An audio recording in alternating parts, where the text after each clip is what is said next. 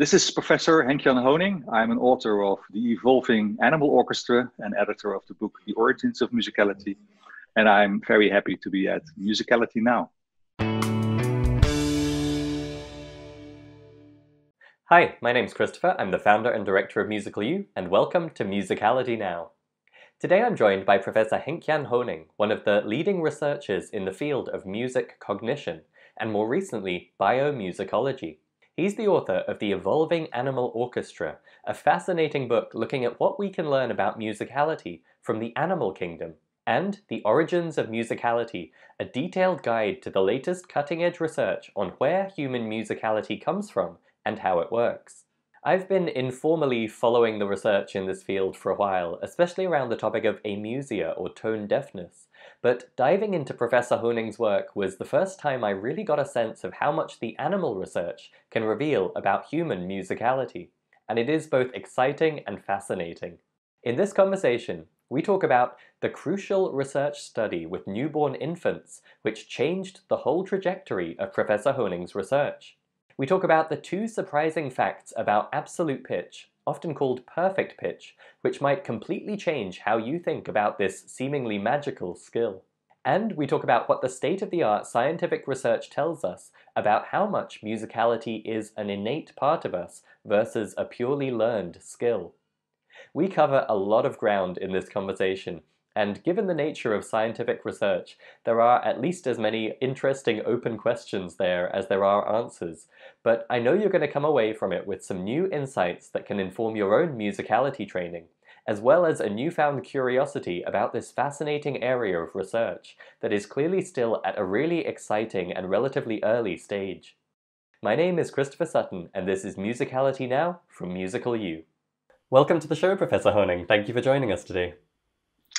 Nice, thanks. Nice to be here.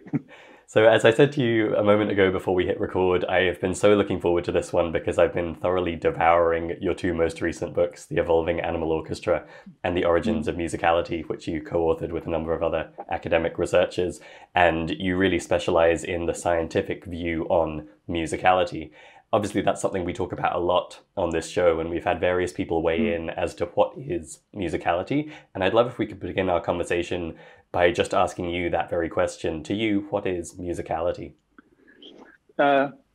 Musicality is, we think it is a very complex thing in the sense that it is not one thing, but it is multiple skills that we still don't know precisely what they are, but we agreeing, or at least in the definition, we agree that musicality is something that is naturally, so biologically based, spontaneously developing. You don't have to do a thing.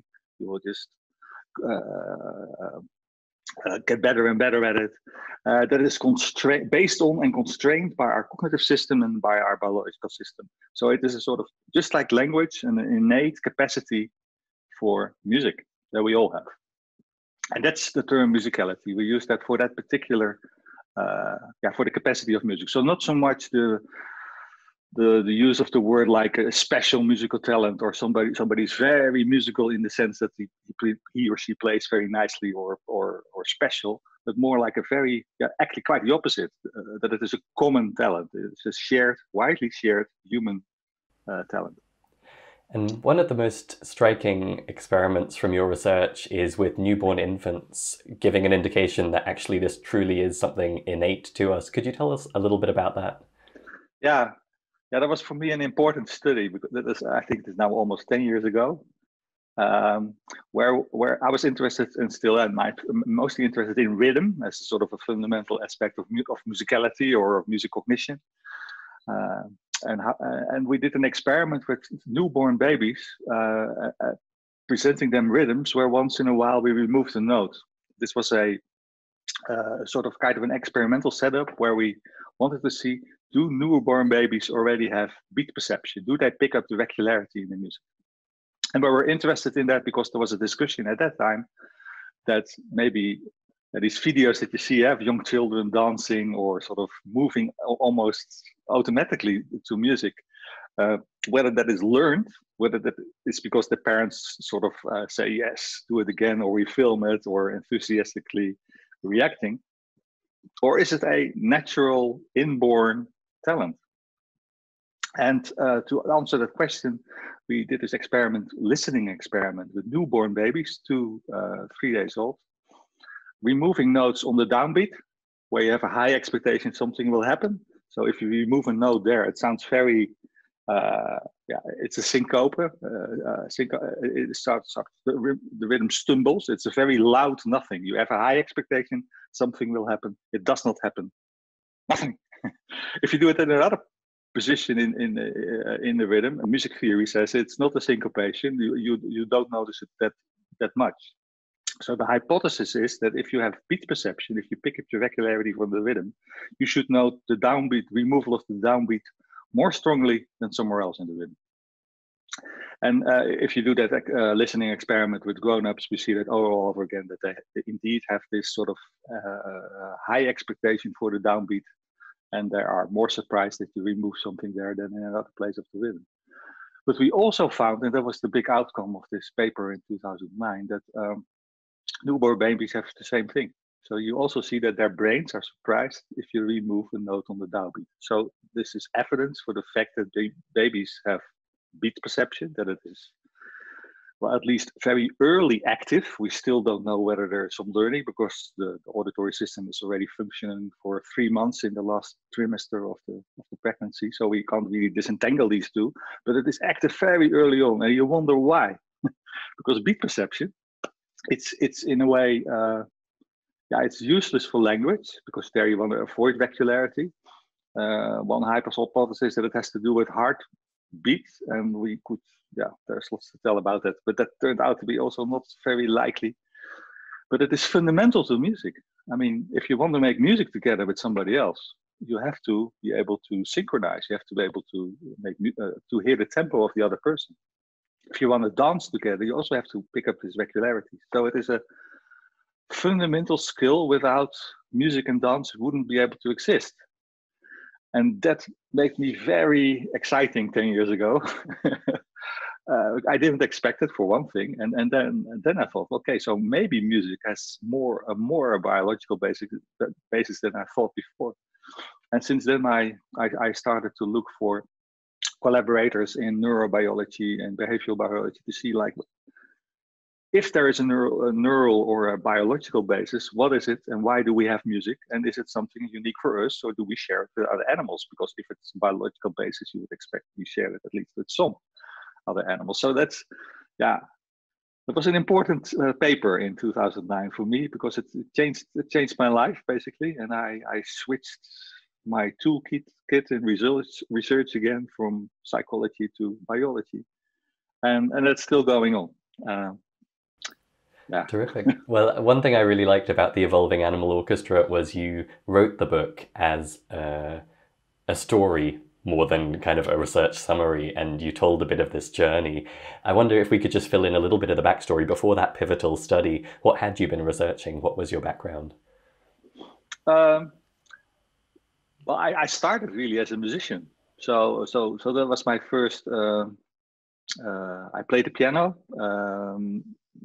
until I was, I think, 22 or something, and very. I mean, I didn't do much else. We're all musicians. The whole family, they're all professional musicians. So I should be a pianist as well. But I got fascinated by computers in the 80s, when there were also the first synthesizers, and I thought it was very cool. Even so cool that I thought a piano was old-fashioned. So I sold all my old instruments, and I really got obsessed by this computer. And that was my first field of research. So I was interested in what can a computer do for music. And the most thing that I found the most interesting question was, can you have a computer that listens in a way that humans listen to music? So I was fascinated by the idea to make a listening machine. Like for instance, a drum machine that can follow you and then plays faster if you play faster, or that sort of goes against your beat. That was an idea that I thought, oh, fascinating. And then I found out, and that's how I got into science, relatively late actually, that with all my knowledge as a musician, I couldn't explain the computer what tempo is, or what early or late is in terms of a rhythm, or what is groove. I couldn't. I mean, I can recognize it, I can play it, but I couldn't put it into numbers. That I found so, in a way, shocking that I thought, well, I have to figure that out, because we must be able to do that, because our minds can do that. And so I was very much a believer that was possible, and it turned out to be a new field. That was sort of the cognitive science of music, or computational musicality, a whole new era where people started to make models of our musical listening. Not so much, maybe that's good to add as well, not so much to replicate a human, or to sort of or to make something that is better than a human, but really to understand how a human works. So it's a tool to understand something about our own listening skills. And that's basically still what the field is about, music cognition. We try to understand what we humans can do so easily. We can so easily hear what the beat is of the music. We can clap along, no problem whatsoever. Still, it is a challenge for a computer to do the same thing. If you play a little bit of reggae, for instance, to one of these novel drum machines, they have no idea where you are because the downbeat is missing. So this is intriguing to see that there's things that we can do very easily. And I find those the most interesting ones, the things that are seemingly trivial to us, to musicians, but also to musicologists.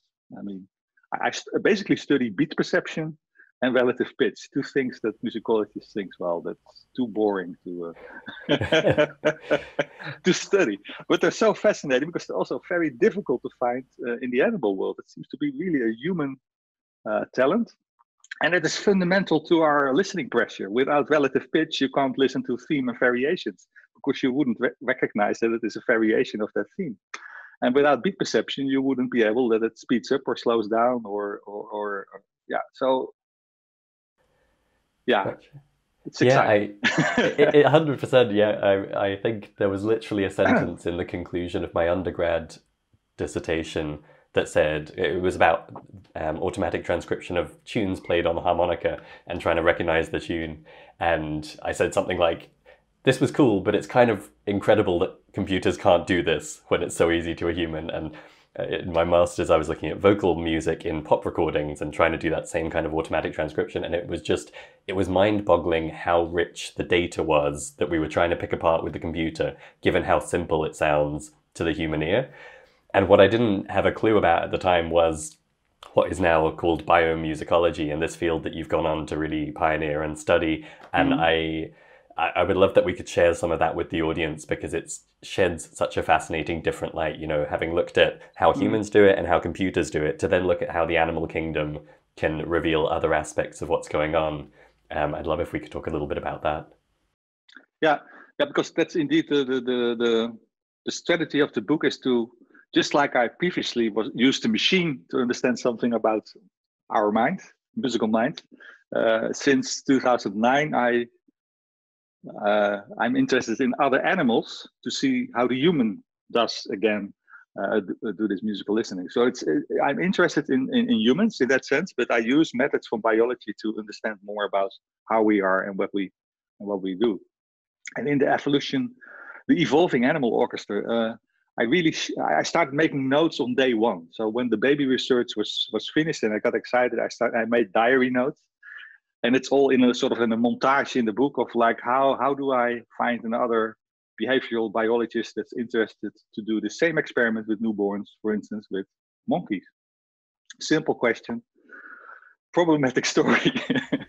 And maybe before we go into that, maybe I could just ask, why would you want to do that? Is it a matter of looking at the physical biology because it's simpler than the human, or there's this other aspect of the evolutional way of comparing the species, looking at a species that is similar in evolutionary terms and one that's different? Yeah, there are multiple reasons to do comparative research, but the reason why I wanted to look at other animals was to see, like, is this again to see how strong the evidence is for a biological basis for music. So, and how much is it in our genes in that sense, or a result of how humans evolved? So that is both the evolutionary question and the biological question combined.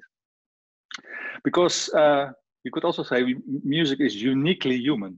and you can say the same thing for language. But also with language, we know now that at least some of the components of language we share with other animals. Other animals also can have some communicative talent, and that gives us an enormous rich information about how to understand our own language. And I want to do the same thing.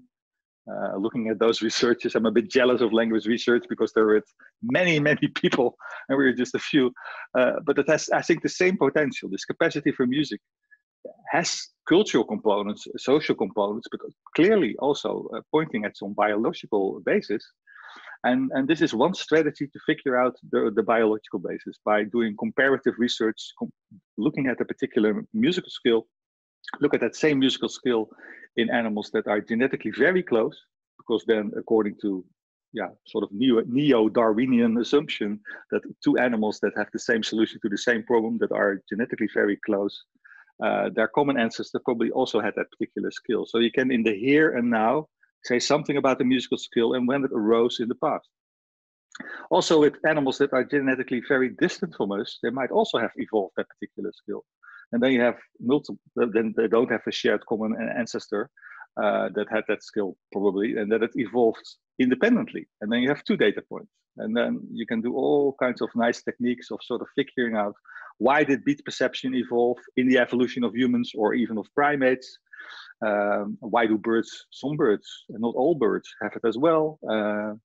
And that gives you a very rich story, which about which has been speculated for ages already. There are lots of theories why we have music, because we imitate birds, or because we are because of parents, child bonding. There are multiple theories. Sexual selection is the third one by Darwin. All these theories can be true, but we don't know how to test them. And with this new methodology, comparative biology, basically, you can sort of start answering which theory is more likely and which theory is less likely. And that's what scientists love. In the end, we want to know what is more likely the truth than something else. It can't be all true. So that is, this perspective on the possibilities that if we understand better the biological basis of our talent for music, then we can answer all these questions that have been standing out for ages. And that's very exciting. And that's why more and more people luckily come in the field and start helping and doing all these experiments. And so, and the book describes that. And also the book describes that in a very honest way, because I mean, in research, normally you only see in the end wonderful results, babies can hear the beat, but here you also see the path towards that. So I really wanted to show the process with all the failures, because I mean, 80% of the time things go wrong because of stupid mistakes, because of naive optimism, because of all kinds of these things. So I'm quite honest in this book. I wanted to be. Because so in the end it is also still like, what do we know now? Not very much yet, but you see, like, how can you answer those questions? We know now that it's possible to answer those questions because the methodology is more clear, but still almost every month there is a paper that again sort of shakes the theories that are there, and it's exciting. It's an exciting time for me. That's definitely the impression I came away with from both books. Like this is a burgeoning field with a lot of really exciting questions still to be answered. And I think there was a comment in one of them along the lines of, it's really an underserved area of research, because in some sense society still considers music to be a nice to have, an optional perk rather than something really fundamental and intrinsic. And as you say, a lot more attention may be paid to language in this kind of research than has been to music, which the upside is there are still fascinating questions to find out the answers to. So you did find a collaborator to take that newborn experiment to the animal kingdom and travel to Mexico. Could you tell us a little bit about how that went and what it revealed? Yeah, this was most of these things happened by coincidence. So I was sitting at a table at a conference next to someone that I didn't know, Hugo Merchant, and he is an expert in the auditory system. He does biomedical research, so he contributes to the whole literature that we know about Parkinson's disease, deafness. So a very different type of researcher. But I said, well, I have this simple experiment. Nobody wants to do this. And he understands why primate researchers didn't want to do that, because of all kinds of ethical reasons, but also because of competition with the techniques that they normally use, which is invasive techniques. They like to go with electrodes in the brains, because we're allowed to do that apparently with rhesus macaques, and then measure whether there is beat perception or not. I didn't want to do that because I thought for my questions that was one step too far. I wanted just to use this non-invasive technique, just a few electrodes on the skull. We did it with newborns as well. That's not problematic at all, and you can still see whether they are sensitive to the beat or not.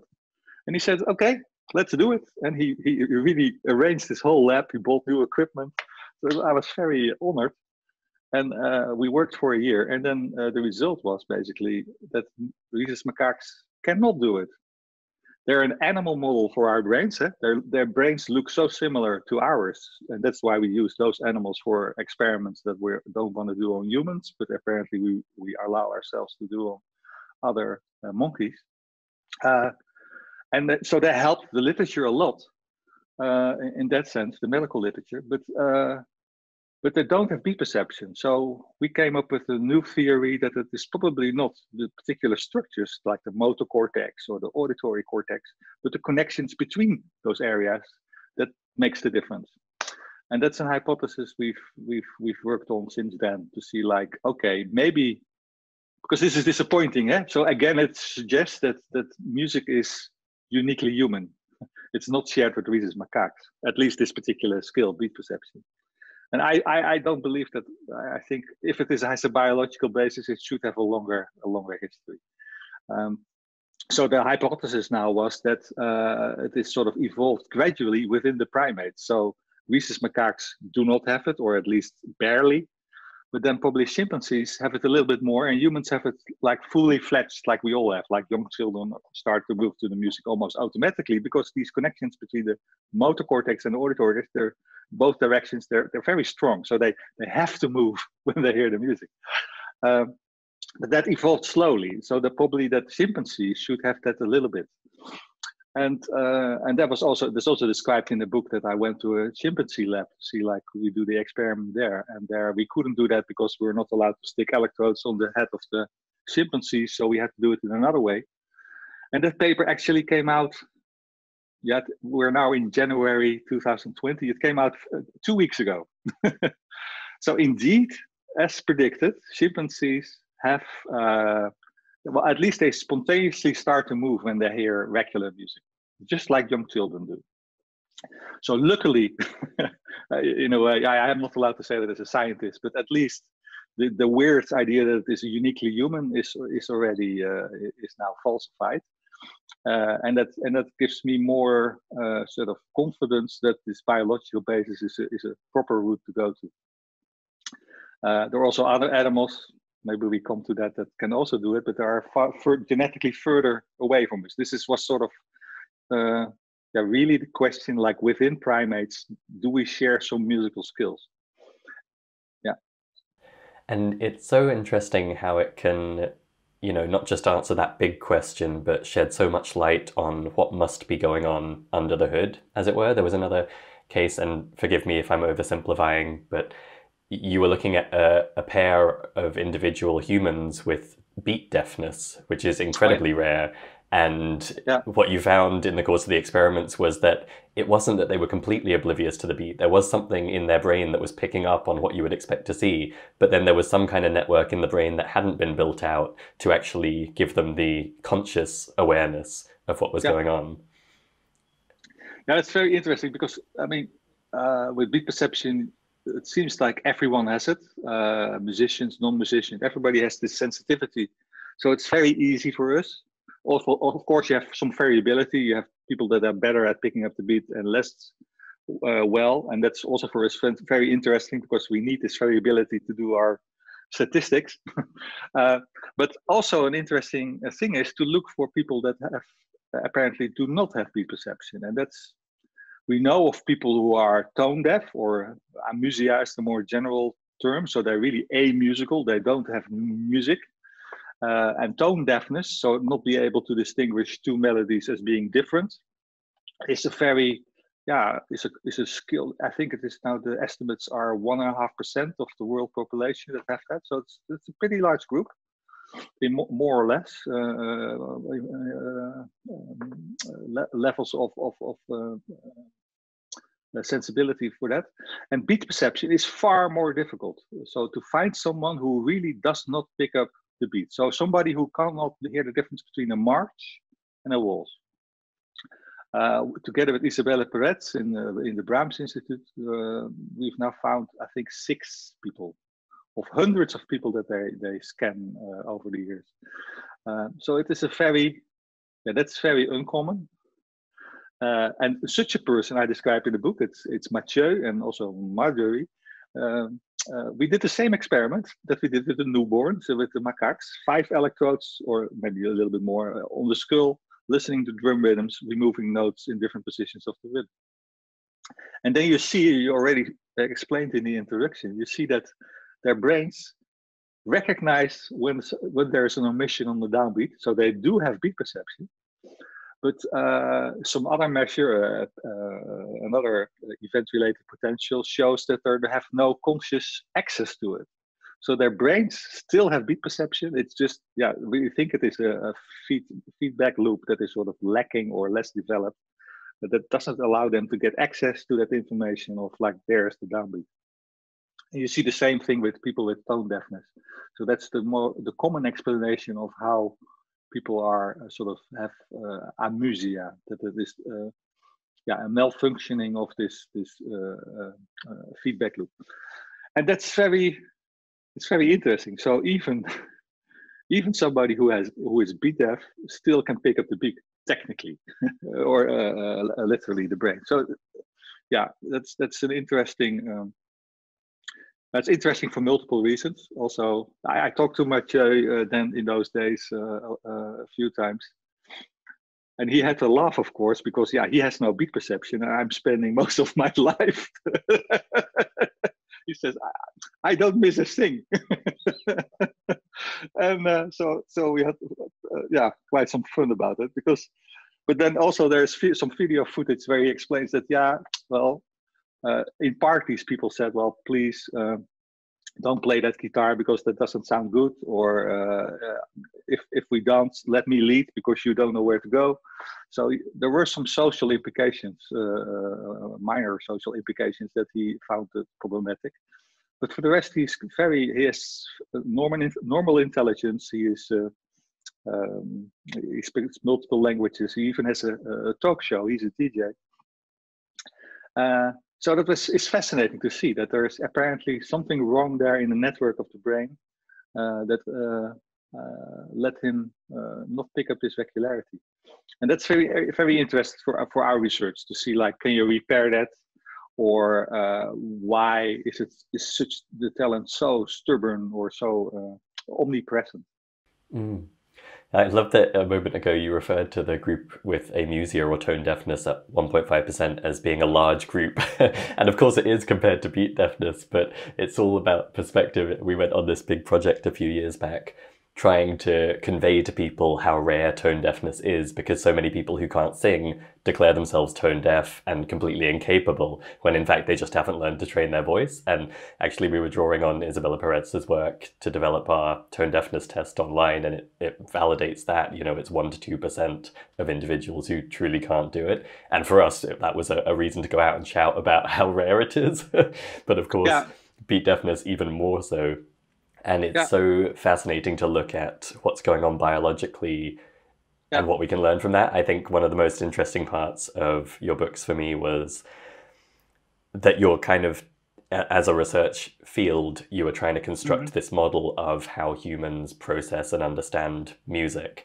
And that is so often done kind of top down. A musicologist or someone like myself, a music educator, will think about, here's the music, how can we break it down? Well, we've got melody, we've got harmony, we've got rhythm, we've got timbre, and try and work down to what's the simplest thing we could teach to people.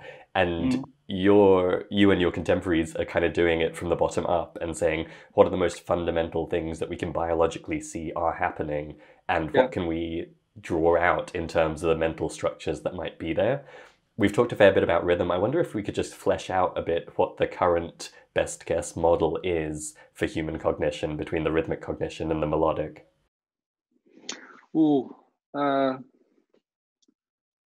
that's an interesting. Well, it's a good question. My hunch is that there might be some big changes in our thinking in the coming years. This is because a paper that I also described briefly in the Evolving Animal Orchestra.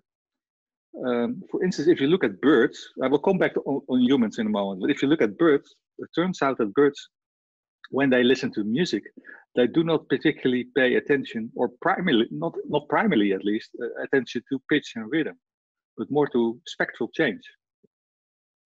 So it turns out that birds actually listen to music if you put them in such a situation, in the way we listen to speech. If we listen to speech, we listen to the spectral changes all the time, because that's the vowels, that's where the information is. We don't pay so much attention to the pitches that we speak or the rhythm that we speak. That's secondary, that is additional information. And for some strange reason, if you compare it to birds, we humans, if we listen to music, we hear melody and rhythm. If you play the same melody in a guitar or on a violin, it sounds just like the same melody. If you do that to a bird, it's a completely different thing, because the spectrum is different. And I find that a fascinating difference that sort of hints that it might be, or my intuition says that this sort of being get more information out of the spectrum itself is more fundamental. It's something we share with more animals in that sense, fundamental. And that this idea of focusing on melody and rhythm is maybe something that is more culturally, Steven Pinker, he's not very, he's an evolutionary psychologist. He said that music is actually a supernormal stimulus.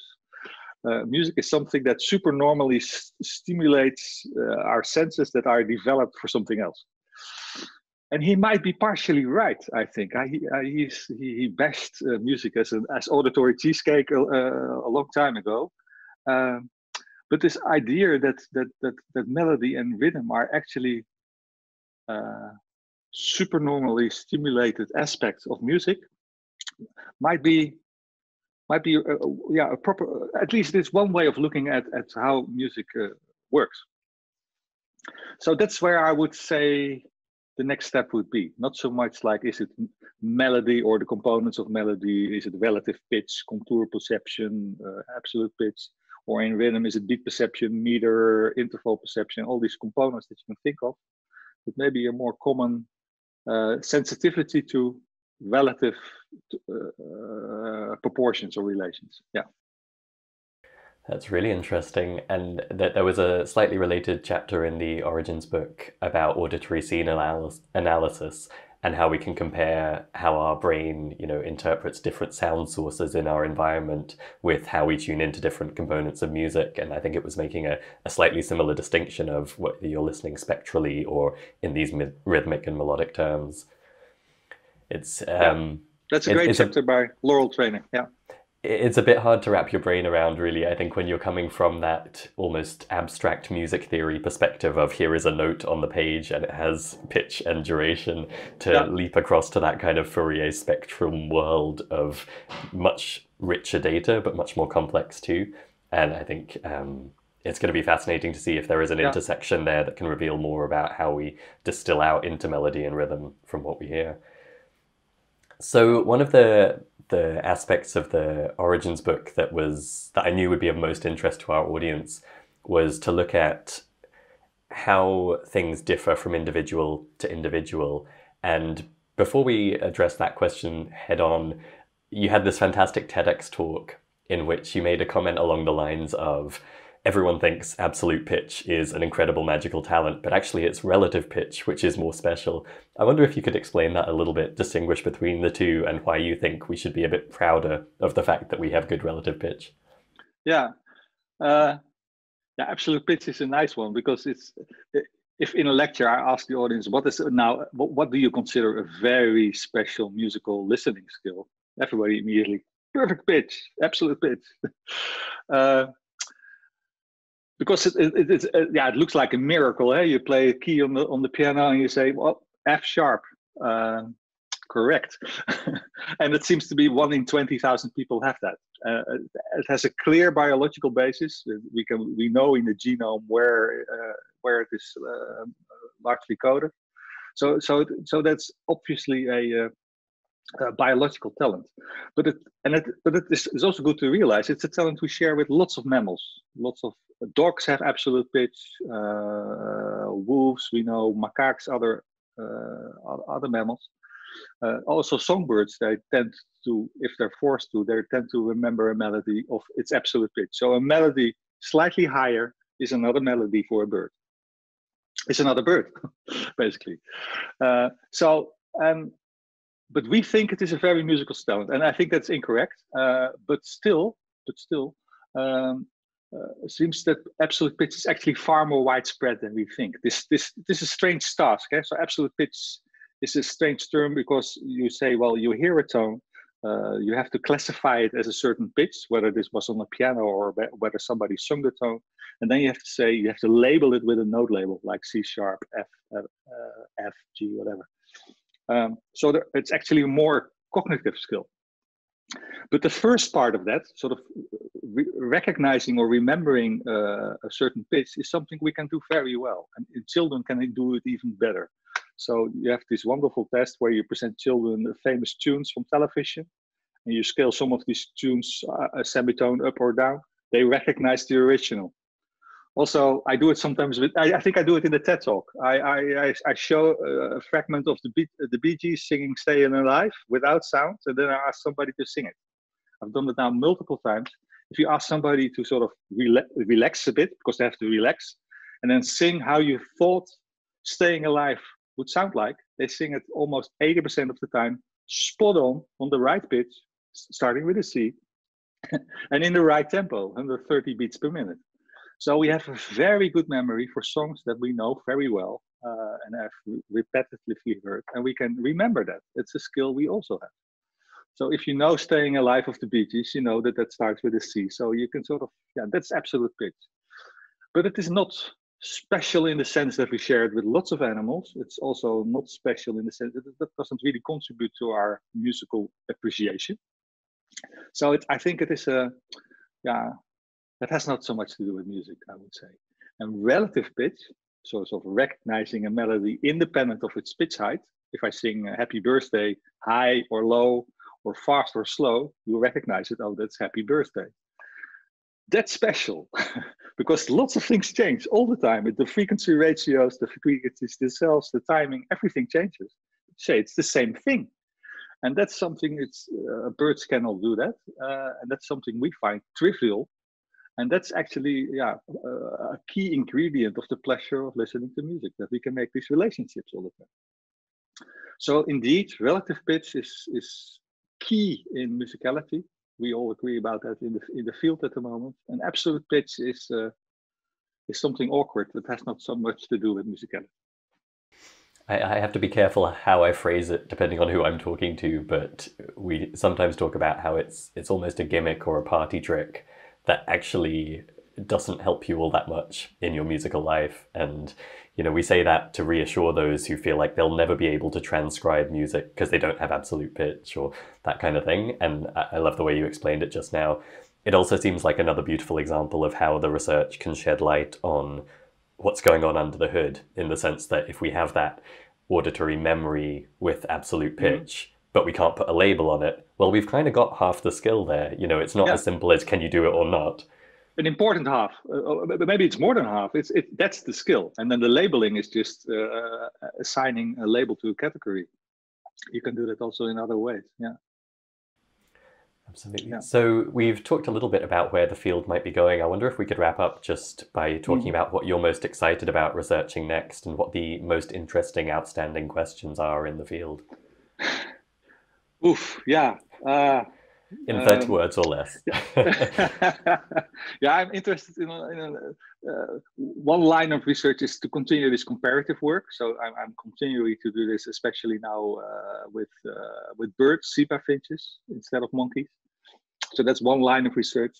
Another big project I'm actually writing research proposals at the moment for a few years is to really make the biological link concrete on the genetic level. So we're now working on a large international consortium, because this is research that you have to do with hundreds of people, trying to get a group together that is effective enough to say, what is the genetic basis for music?